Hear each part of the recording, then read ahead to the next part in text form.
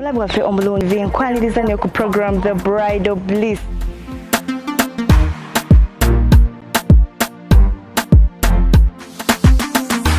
Muno nga mutukutuusizaako emikolo ez'Okwanjula ssaako n'embaga.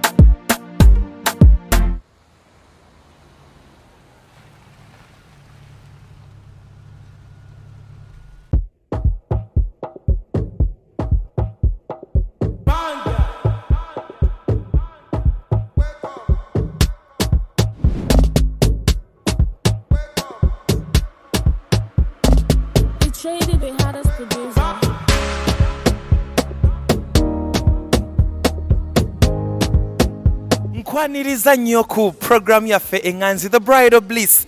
Nkuleetedde oli omwana omuwala omumujjukiro w'akabi gwe nabaleetera luli mu kwanjula oba mu kuhinjira. Mwana gwe akoze ekintu ne gaayi we kiri ekisajja ky'ekirungi ki baby face. Naye ngambye kansooke mbaleete waneeno mu nteekateeka nga bwe ziri. Ekintu kitambulira ddala bulungi nnyo, omukyala kikwasizza maanyi. Musanze wano aleese ebyakabi byonna. Mwalaba okwanjula, mwalaba okuhinjira. Omwana akoze ekintu, the lighting sinze mulungi naye deko yenfudde kino. Nzikiriza njogereko n'omukyalo ono kati nnyo ambulire kiwedde abagole ne bwe tubaleeta oba tovaawo. Nyabo nsanyusa okusanga.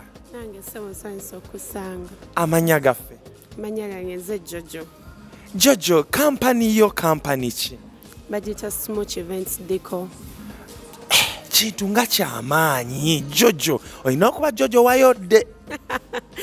Senior, but tukuwa kyosabye. We give you what you ask for. This is so beautiful. Who chose these colors?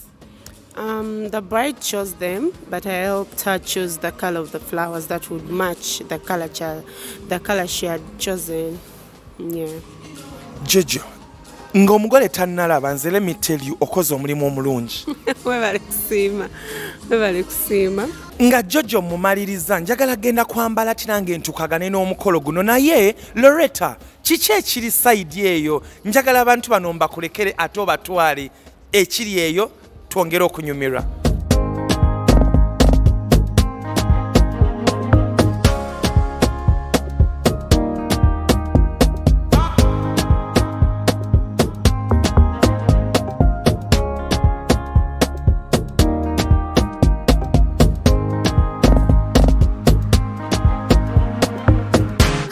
Nelly wentukidde ng'ekintu kyakutte dda abagole bayingidde dda nga bw'olaba bali munda. Hillary ali wamu ne mwana munne Pinkie bwe beelonze bagenda kubeera nga officially bafuuka the Mwebesas. Era olunaku olwaleero y'embaga yaabwe gw'atakimanyi tuli ku St. Andrew's Church Bukoto. Era tugenda kuba nga tukutuusaako ebigenda maaso munda eyo n'ekyoba omanya bano abaana beeyagala ebiriyo biri ebyannamaddala era si kiwoba wanaabaawo ananaagira nga bakuba ebirayiro. Munange no Nelly ebyo bigenda maaso wano ku St. Andrew's Church Bukoto.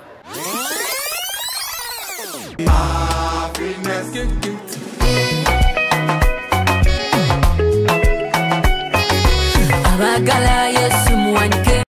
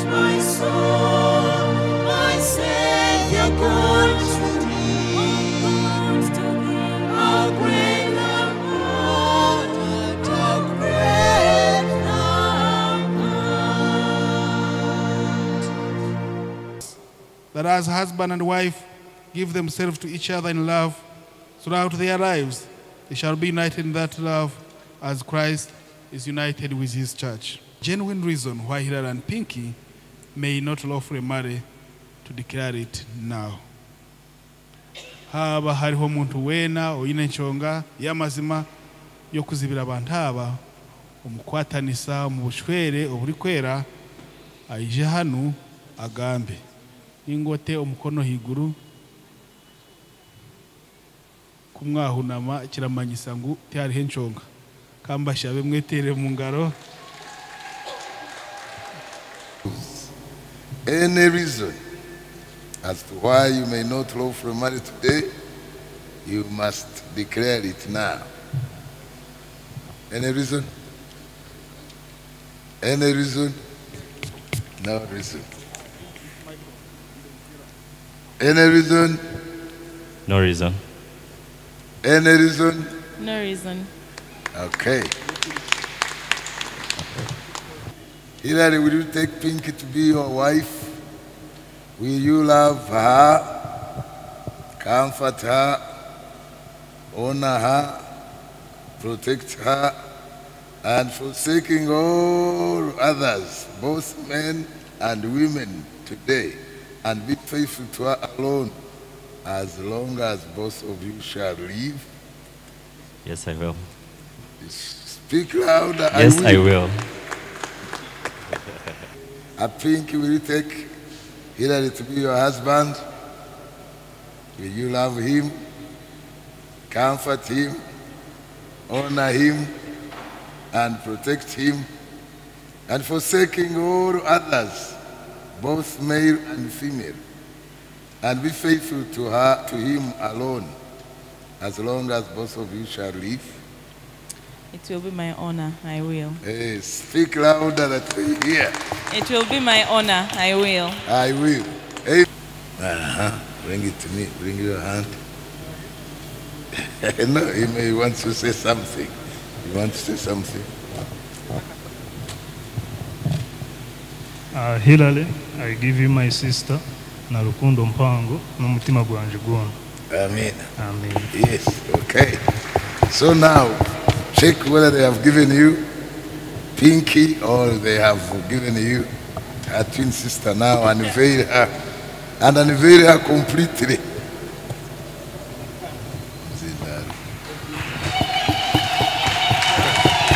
Tell us. Don't look anywhere else. Is she the one? Yes, she's the one. I, Hillary, take you, Tina, to be my lawfully wedded wife, to have and to hold from this day forward, for better and for worse, for richer and for poorer, in sickness and in health, to love and to cherish, till death do us apart. According to God's holy law, this is my solemn vow to you, Pinkie. Amen.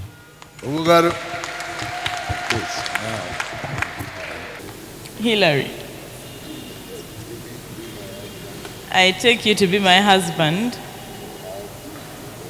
to have and to hold from this day forward, for better, for worse, for richer, for poorer, in sickness and in health, to love and to cherish, till death do us apart, according to God's holy law. This is my solemn vow to you, Hillary.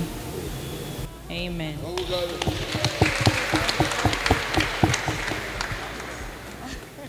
Father, in the name of Jesus, we bless these rings to be a symbol of unending love for Hillary and Pinkie today, in Jesus' name. Amen. Tina, Jenny, Pinkie, Take you I take you as my wife, as my wife, to have and to hold to have and to hold from this day forward. And I give you this ring. And I give you this ring As a sign of our marriage. as a sign of our marriage. For better for us. For better for us. Richer for poorer. For richer for poorer. Sickness and health. In sickness and health. Till death do us apart. Till death do us apart. This is my vow to you. This is my vow to you. Amen.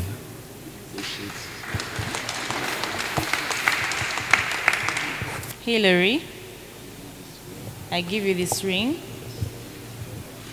as a sign of our marriage. With my body, I honor you. All that I am, I give to you. All that I have, I share with you. For better, for worse. For richer, for poorer. Sickness and in health. And within the love of God, the Father, the Son, and the Holy Spirit. Amen. That means that all applications are closed. In the presence of God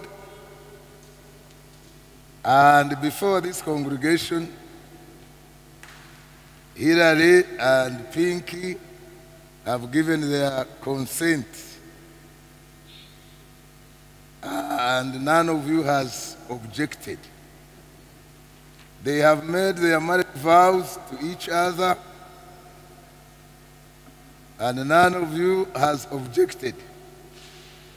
They have declared their marriage by joining of hands and by giving and receiving of a ring, and none of you has objected. So today, I proclaim that they are now husband and wife in the name of God the Father, God the Son, and God the Holy Spirit. Everybody say, Amen. Those whom God has joined together, let no man or woman or anything put asunder. Those whom God has joined together, let no man or woman or anything put asunder. Those whom God has joined together, aburuhanga terine, atagire kintu kyona noinga omuntu weena owabatandise mu izina gatatitu omwana egamwekera.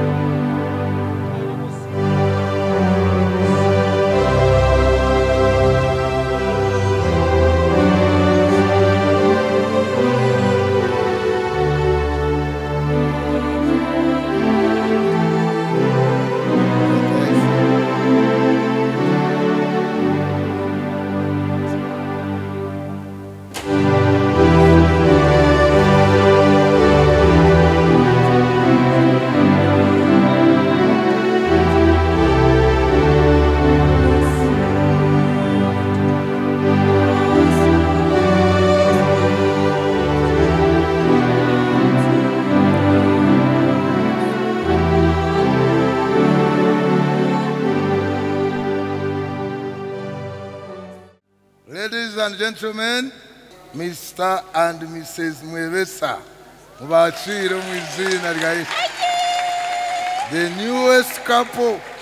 the newest couple in the whole world.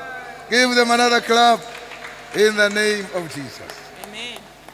And on behalf of St. Andrew's Church, on behalf of the Diocese of Kampala, and on behalf of the Republic of Uganda, I want to present this marriage certificate to you in the name of God the Father, God the Son, God the Holy Spirit. Everybody say, Amen. And you lift it up a little bit for them to take. Erizoba owakigambire yagirata yakyehakana erizoba za applications zona zagira zita zawayo because this one is your real marriage certificate and you can use it anywhere you want to show that you are married. When you are traveling, when you are getting visas, the big one, sitting room, but this one, Lake Victoria. So after the honeymoon, hand over.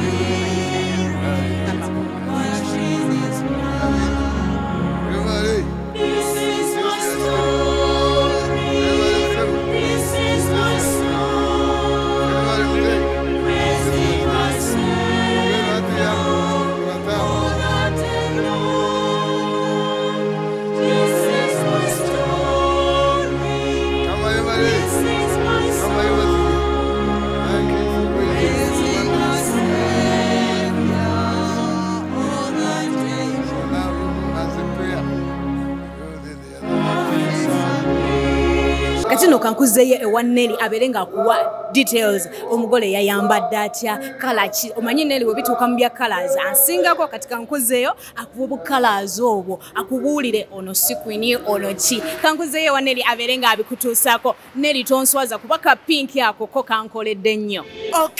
Okay Loretta webale kusiima naye kano sika pink, this is peach.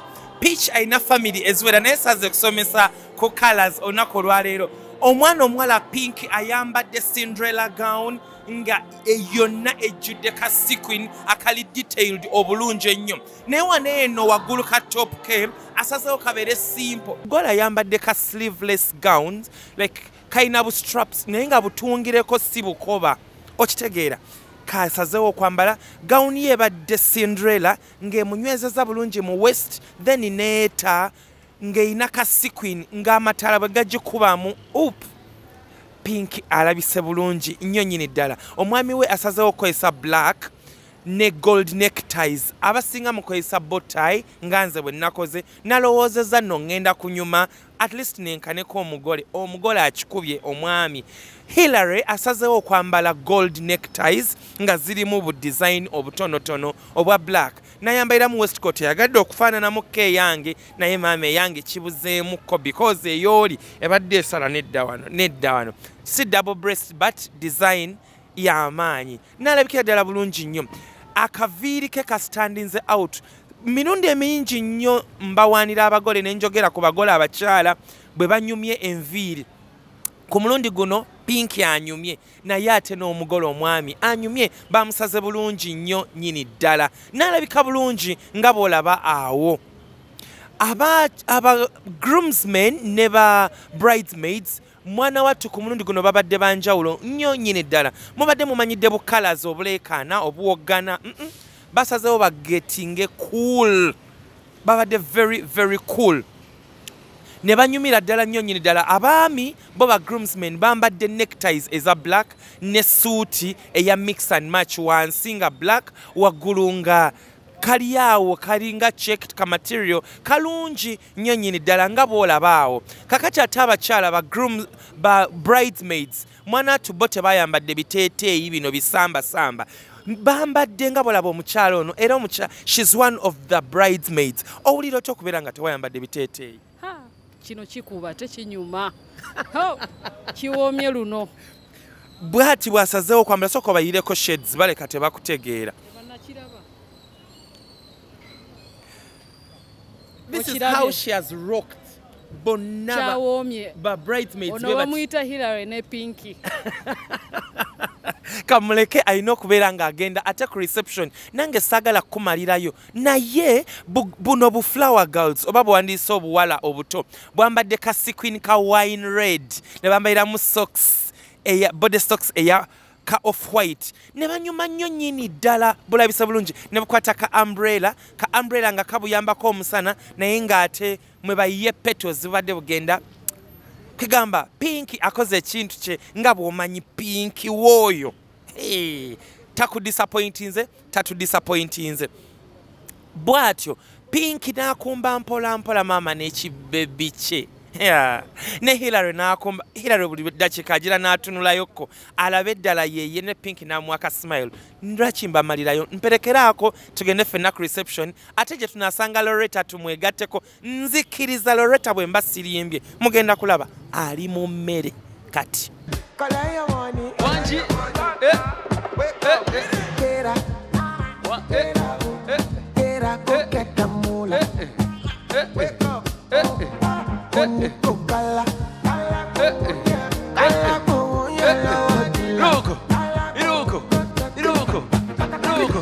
Don't walk, you don't try. You supposed to be jai. Kill a funny person, my dog, person we don't mind. When I land softly on this sofa floor. Let me pass up my two people. Nice. 1, 2, 1, 2, 1, 2. Are we ready? Confidence.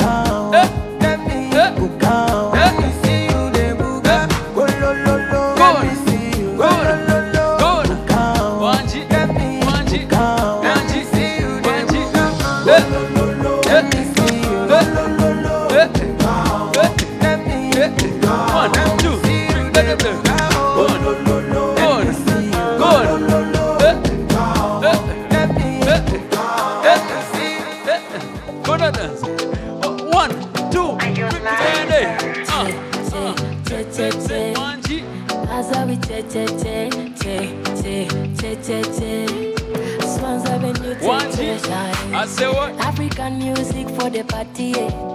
Bully the chikoma, kwe. Stuka wo and see.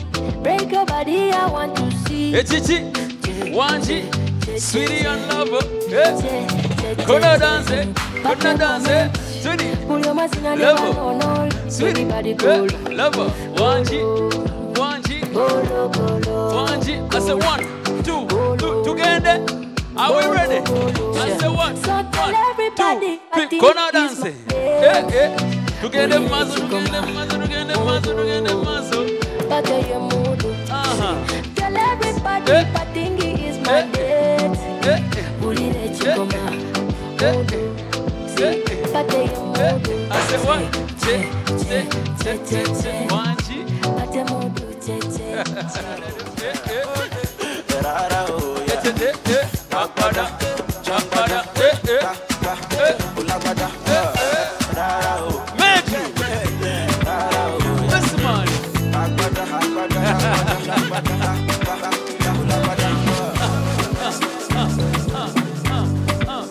Are we ready? 1, together. Bad man looking good in the air. Bad man drip to the car. Spot cars parked on the right spot. Bad man slick and you know. Bad man looking good in the air. Best man in the metro. Take a DJ. Cars parked on the right spot. DJ Brian. Bad man slick and you. Me got a girl on me bed right now. She says she no one leave. She told me, Ruga, I want to spend the rest of my life with you. Me say no shit. Fly you to Maldives for a day, then we fly back quick. Then we take a quick jet, fly straight to Paris. You fucking with a cream de la crème. Best man here. Say she never seen a guy like me. She confess. Say nobody here like me. She confess. Ladies and gentlemen, Hillary and Pinkie. Must be better than last year. I say what? It's so young. You know this is so young. It's so young.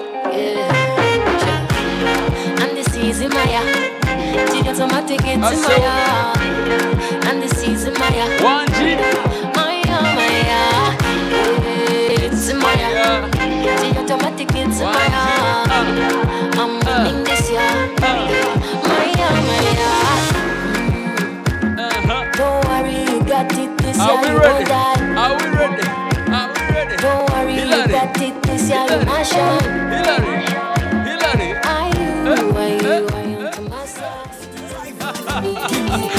Just like Ivan, she wants to drive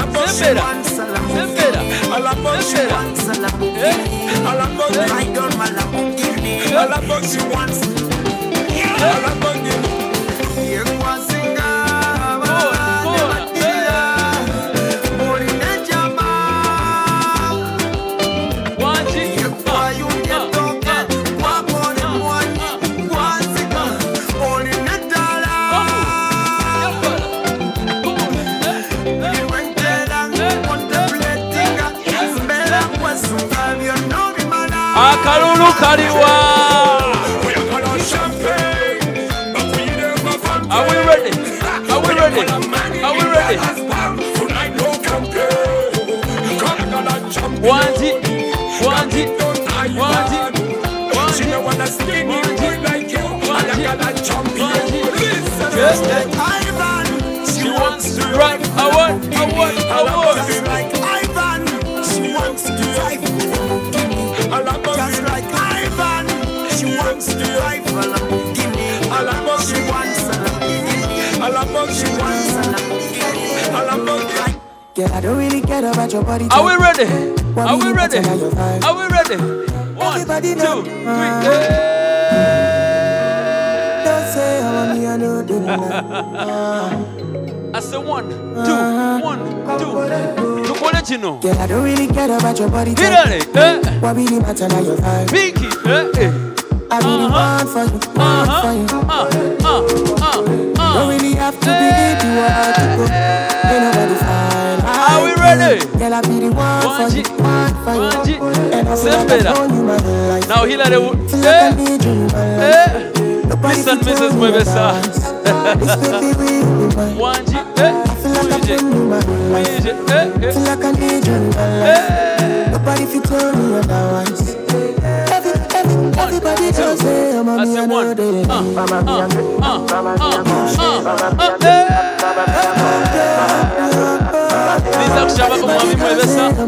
You'll hold your wife. Vola. Formulate mpaka haitebu.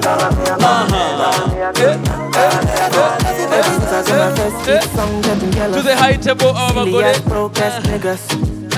But since I got famous, I know they might I couldn't care less. Cause I know there is some kind things. The kind things when no concern me.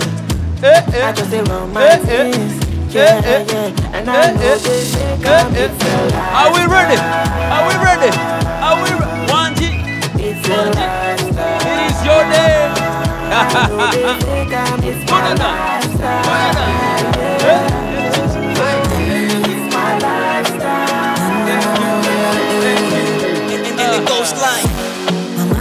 Congratulations. Back to the high table. Put on. Still come through. Give me love, yeah.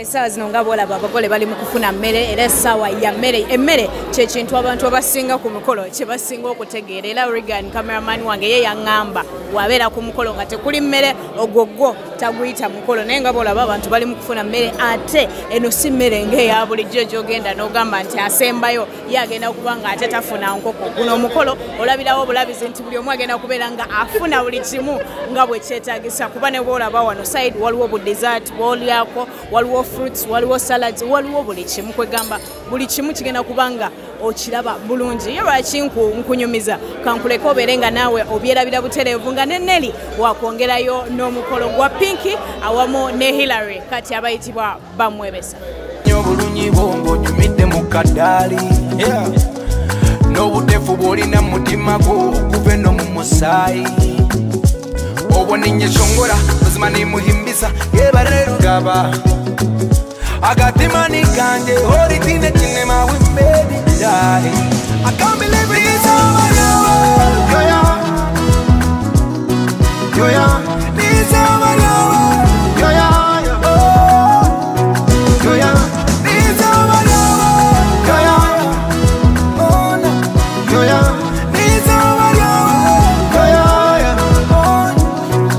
now Jatine kamoko kiwe na batine kwetenga No mukwaku okukora namana tana baby totetenge Echore lende mishopine ne chawe ndio wawe Tutyo tuture tini wanja liona kuyawe lyo kukunda No manyaruhanga kankunda no munda kantora na mbo wawe Jerizoba kulteka tekiwa kakutora na ngobo wanje Ebyawe nibyo byanje Niwe wanje Nizoba lyawe Yoya Yoya Nizoba lyawe Yoya Yoya Nizoba lyawe Yoya Yoya Nizoba lyawe Yoya Oboninye chongora Buzima ni muhimbisa Yebarero gaba Agatimani kanje Mbalina oyinza okulooza nnaku za njawulo nedda tukyali ku lunaku lumu ngoye ze zikyuka ogenda kutusaasira otusonyiwa ennyo gwe tuliko modo kyokka ate njagala banjulirayo modo omulala teyabiŋŋamba naye nabizuulidde omanyi ffe bannamawulire tutambula ne tunoonya ebintu byaffe bw'ogenda ku peegi ya Matt the Barber ogenda kulaba omugaga gwe nnina leero the most handsome Hillary mulina lwaki mbamalirayo sooka otunule sooka olabe ekintu ow'ekirimi agamba efiitu laba abaana beeronda batya bejjawa beefunawa mwe ababi mubajjawa nze ndeese I'm happy to see you guys mwebale kunyuma kitibwa kya mukama my god luno ne bagamba olusuku lwa seminti Amatoke guys. Gasamawati. Oh my god. Like simanyani asinze munne. Because mulabise bulungi. Kansooke wono kuba gwe nkwesunga nnyo. Kansooke ewa Hillary. Hillary. Ekyana kino wakijjawa mazima. Ekyo kibuuza gye kyanzijja nakyo.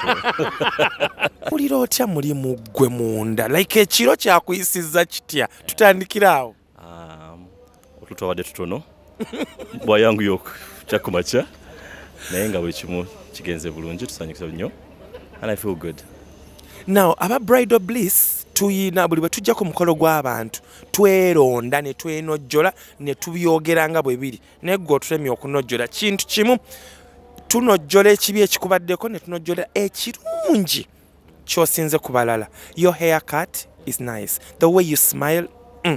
Kakati wagenze n'otubba ebibuuzo nabadde mmanyi nze ngenda kujja nga nkigunze nfunye kabotayi kange kapiiki nga mmanyi amaanyi mangi nonzigundira mu gold kwegamba ate ng'osibye ettayi. Who designed this? My wife did this. Yeah. She did this. It was not my idea. Oh my I tried God. to be different. Ngabo Gambi, it was supposed to be a bow tie. Everyone wears a bow tie, so wear a tie. Abatulaba ku Rest TV abatulaba ku Rest TV mbeegayiridde nnyo ngenda baleetera abantu bano after the wedding kirabika Pinkie agenda kwambaza ekintu kye. Hey!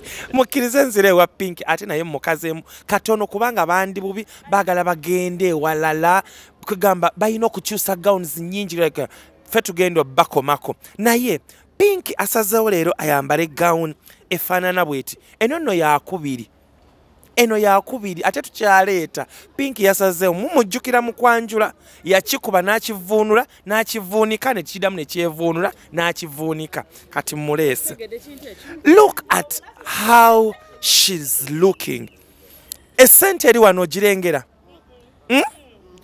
gwe munzikirize cameraman wange yeetoolooleko kati just alabe omwana ono ekintu baakiwanise eri waggulu gye kirina okuggukira. Hey! Tunulira ssente jangu olabe enjala z'omwana omuwala jangu olabe empeta bannange. Abagole mwambala naye omwana ayambadde mugeya naye wuuyo kasmayiro kiriya lipstick mugenda ne mumyusa emimwa ne tubatya n'obatya. Tunulira omwana engera kagamba omutunako nga tomukoowa akaviiri si bye bino ebyuma bye musaamu ne mubyetika olunaku lulamba. Tunuulira omwana gwe akaviri yakakoze according to her skin color. Mbabuulire kindeke ki. Tunuulira ejjinja eriri ku gawuni y'omwana muwala ono. Gwe gaayo ogudde mu bintu. Naye agudde mu bintu. Pinkie, how do you feel? There's no right word. I am excited. I am grateful. I am happy. I am blessed. I am overwhelmed. Pinkie, oli mulogo, osaba, enkuba etonnya ennaku zino kumukumu mu ssaawa zino zennyini. Tubulire tuwe ku namba y'omulogo wo tumukozesenga. Enamba yo. LG, capital G or D. Period. Oyo, Sky Daddy. Banange gaya akimukoledde. Tuli bweru, tuli waweeru mukwano. Naye enkuba bwe yagala okutonnya bwe bitya. Kati eneetonya ku gawuni etunulanga bweti. Nkyabaleetera Pinkie kamuleka ate asooka agende. Ngenda kwongera mu bannyonnyole bulungi nnyo mwe kamuleka asooka agende mu bifaananyi akyuse gawuni z'endala oba ziringa 3. Don't you forget kushona designs ekintu kino akiri mabega waakyo nnyo. Don't say I didn't warn you. 1, 2. Wanji. Kono dance. Together.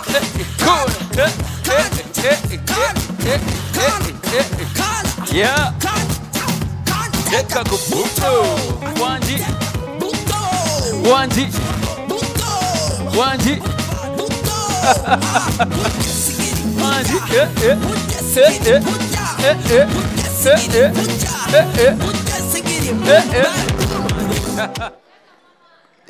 Omwana yakigamba mu lukiga atiteeka mamana akalulu kaliwo best man bedron asewa What?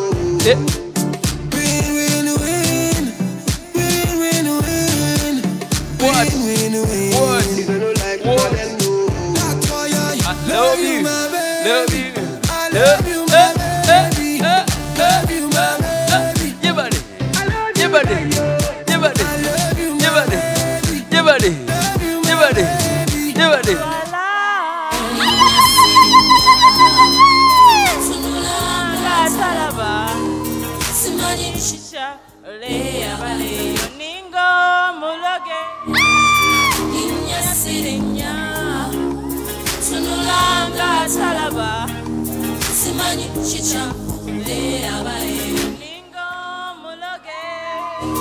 Suwira kulana ye mutasa suwira mulala yenna yakusingira balala kubo mukwano Ulira aline ngeri jazi toya masa ntunula ko lumuze nezigwamu Mangari kumuliro ngana yasija Ono mulezo moto nyumira Gera yeah Ile bulamu bwange yabugamba yatwala Ngatalaba simanyishisha kule abaye muloge Sirinya Ngatalaba simanyishisha kule abaye Bana yabengalo zibaluma Pinkie's Love Movement noza mugiraba numureba Pinkie's Love Movement ejiraini yona abamwe twarengaho bazana kuri Mr. Mwebe Sasa I'll talk until you look at me Mr. Mwebe Sasa What you've done for Pinkie's Love Movement sir Only God knows. Congratulations. We love you so much. And from Pinkie's Love Movement, banwanwa Pinkie nubeyeta Pinkie's Love Movement. Aine movement yeye. Tariari mukumanya. We're in a tribe. So from Pinkie's Love Movement, we want to give you 2 verses from the Bible, and one is Isaiah 54. And it says, Mr. Mwebesasa, and now the Mwebesas, no weapon formed against you will ever prosper in your marriage. No weapon formed against you will prosper. And Romans 8:14, which says, you're more than conquerors. Muchikubi olunaku lwa leero.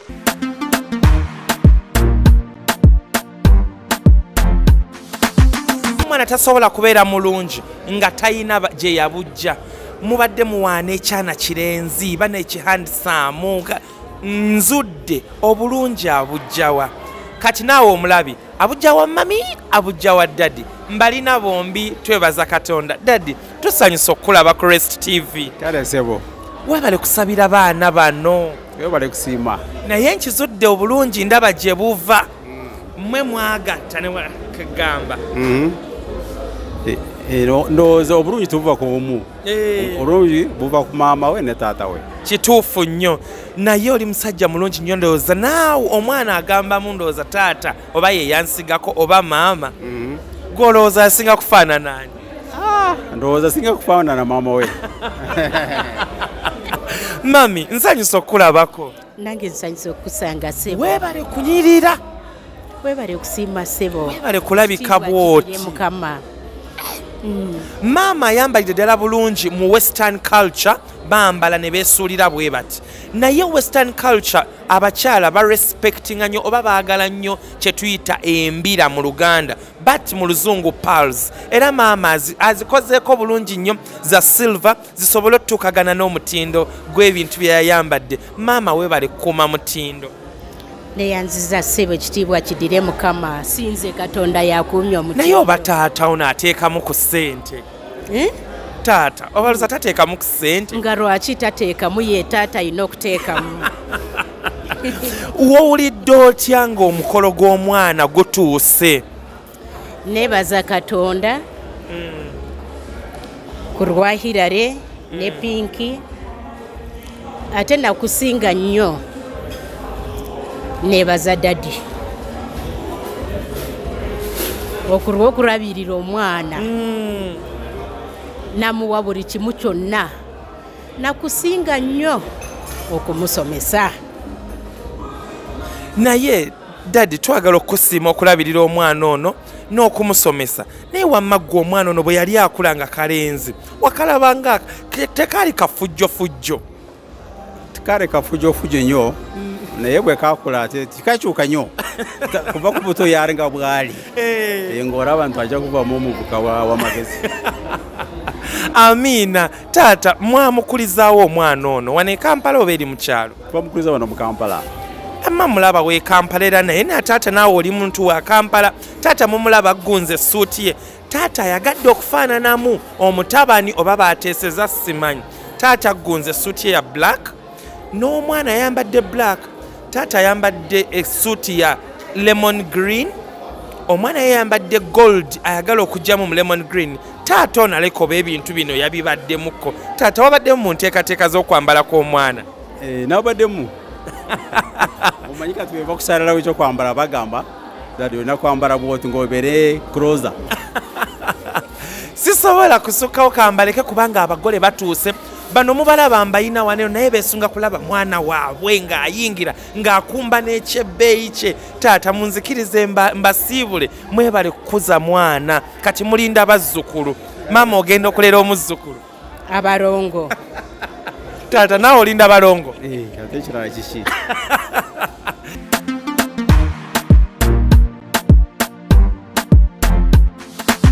Nange ntuddeko ku ntebe ey'abazadde naye wendi ndi ku ntebe ey'abazadde abatuzaalira omwana omuwala, the beautiful Pinkie.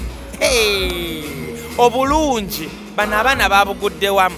Saidi eri omwana omulenzi mulungi nnyo kyokka ate omwana omuwala mulungi nnyo. Kakati yatwala bwa maama yatwala bwa daddy. Nze simanyi naye maama ono naye ndabaleka yakirimu eky'obulungi bw'omwana. Nsookewa but mutera ogamba mu Luzungu ladies first. Kansookewa omukyala because means ogamba olw'okuba ndi musajja. Mami nga nsanyusa okulabako. Nange nsanyusa okulaba ssebo. tugenda kwongezaako ku ddoboozi mpola mpola. Maama amannya gwani? Nze Jane Bijingo e France. Ng'erinnya bya luzungu mami, sooka obaddiremu erinnya eryo.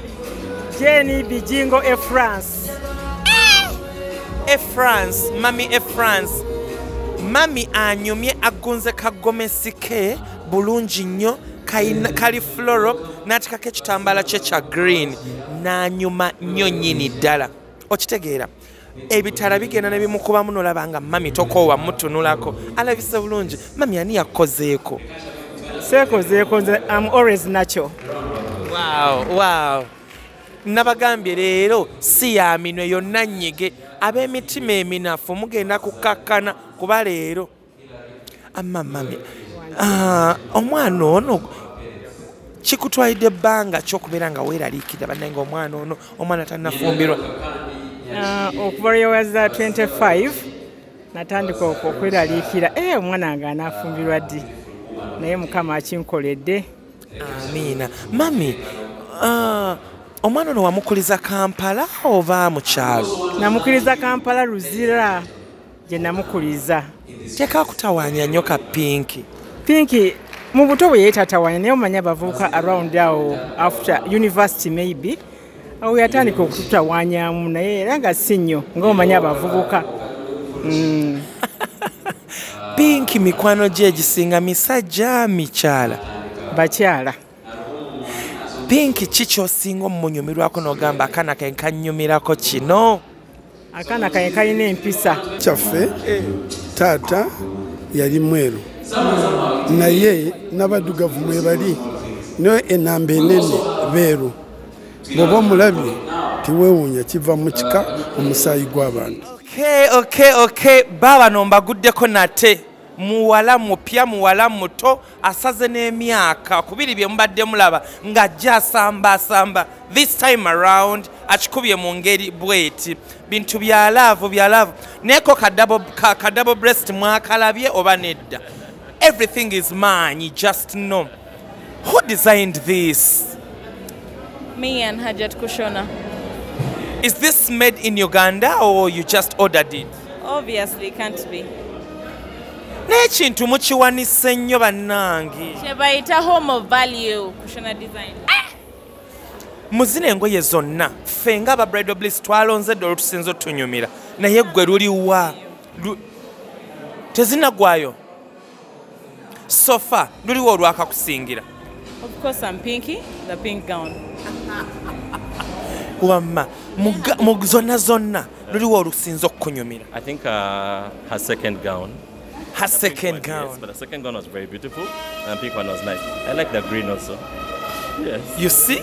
You follow under us, Bridal Bliss. Oh yeah. Fe olwaffe olusingidde is this one and then the second gown. Kigunze. No Amina. Baaka abantu bewebaza mangu nga tonnagenda. Mukama and my husband bibakikoze. Amina. Oyina bewandyagadde okwebazaako? Nange nja kwebaza Mukama. Second, I thank my wife for choosing me and accepting me.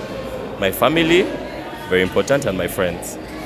Wow. Abantu bano tugenda kubakomyawo one of these days nga bakomyewo mu honeymoon kubanga kati bagenda wala eri ku mwezi.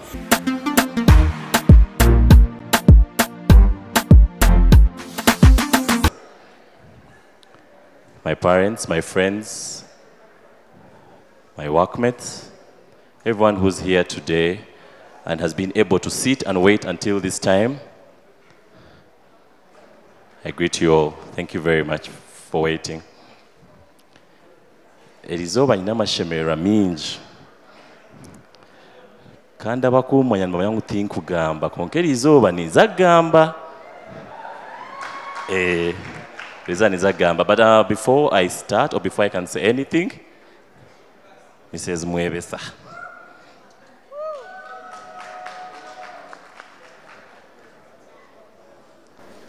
Hi everyone, good evening. Twabashemererwa.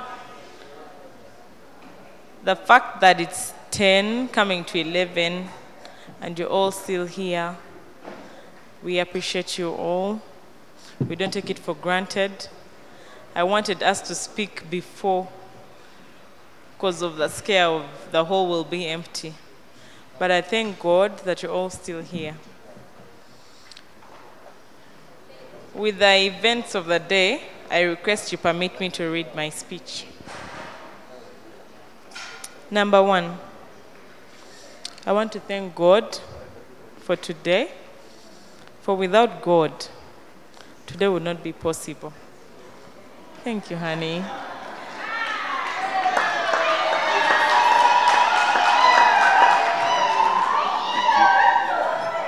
Are you cheating my exams?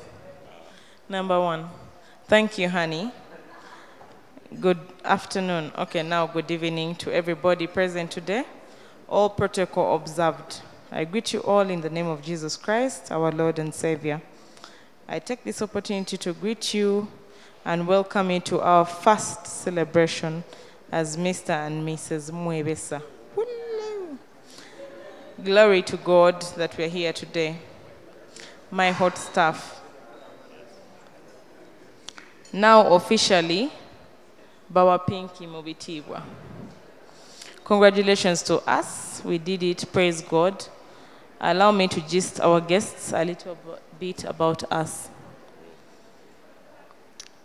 Me and Hillary met in 2012.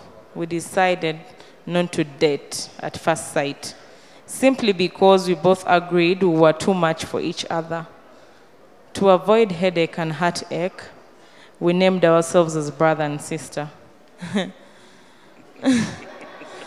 So we both went on with our lives. He had his girls, the twins Haley and Hazel. We celebrated that as a milestone. Along the way, I told him I was also ready to be a mom. He was the most excited person, and he encouraged me to the journey of being a mother. We started drifting off as brother and sister in 2018. Edna being my witness, we became friends. She was more than a sister-in-law. She was my friend and confidant. In Lunyakore, we call that Katela Rumi. She was our go-between. Every time we fought, she was there to take the bullets. Every time we were happy, she was there to celebrate the milestone. We fought everyone else. We teamed up, me and Edna. Hillary is a handsome guy. But me and Edna fought off everyone else. And here we are today.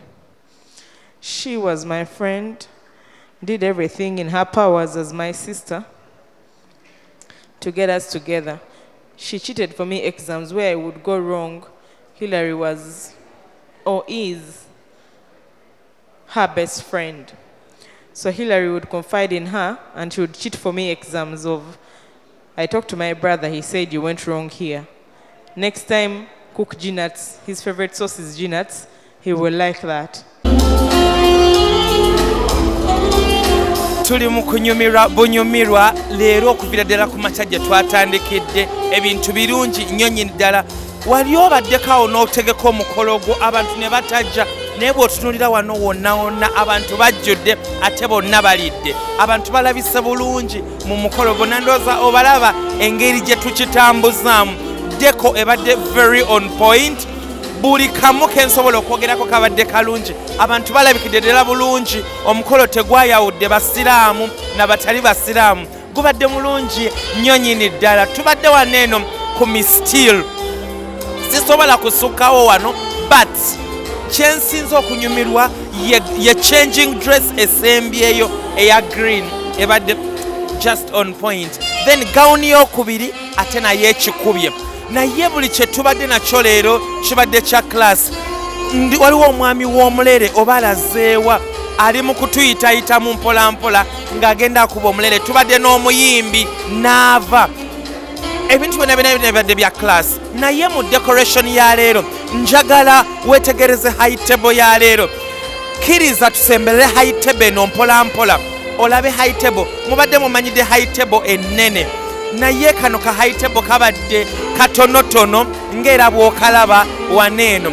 bawandiseko Hillary Weds Pinkie ne baleka bakola ka sofa set aka black ne gold okutukagana n'omutindo gwa decoration kibadde kisufu nnyo nnyini ddala gw'omukolo ogugwo ki ekyakunyumirako kiki ekyakola enjawulo ku mukolo gwo okitegeera bulijjo tumanyidde ebintu ebiribalira waggulu nga bituyiikirayiikira this time around it's a plain wall like you see era tebateeseemu ngoye enjeru nga bulijjo abalala bwe bakoze just lighting ng'emala bumazi nekibeera kirungi balina akantu ke bakoze ka screen mu background wali eri kabadde kalungi nnyo nnyini ddala tunuulira screen eno ebadde egenda ekyusa bwe tuterawo ebifaananyi by'abagole bombi abatudde eno balaba wali n'abatudde eno ne balaba wali ekintu kibadde ku muzuuli nnyo nnyini ddala sisobola kusukkawo. I want to thank everyone who has been watching. Thank you so much for keeping it. Rest TV ye TV enganzi ekuleetera ekyakabi twasala otuleeta mikolo gyakabi gyokka. Till next Sunday, my name is Nelly Williams. Nkwagala nnyo. Thank you so much for keeping it Rest TV. God bless you.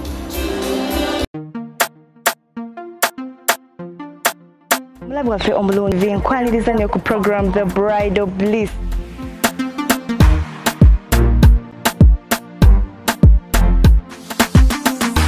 Muno nga mutukutuusizaako emikolo ez'okwanjula ssaako n'embaga.